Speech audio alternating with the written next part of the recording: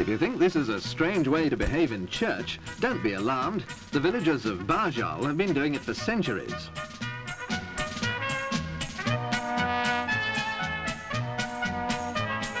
Not all the time, of course. It's just that every January they hold a jumping festival in honour of Saint Marcel, whose relics are the village's proudest possession.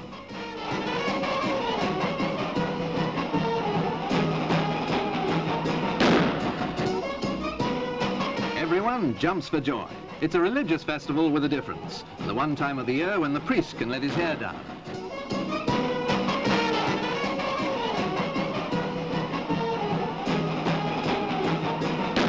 In Italy, preparations for the famous carnival at Viareggio are well underway.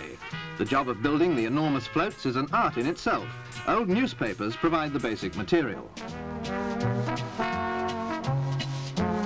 Carnival is basically a religious festival, but satire now plays an important part. The huge, gaudy figures are frequently exaggerated caricatures of local dignitaries or world leaders.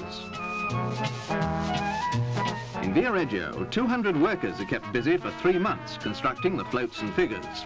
Thousands of gallons of sticky paste and paint produce brilliant and fascinating results.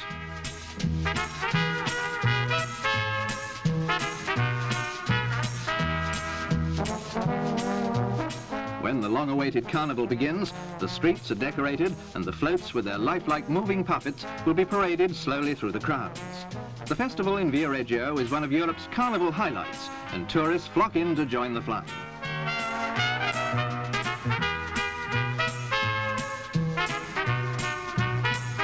Of course, she's well stacked up top, but I'm not mad about the legs.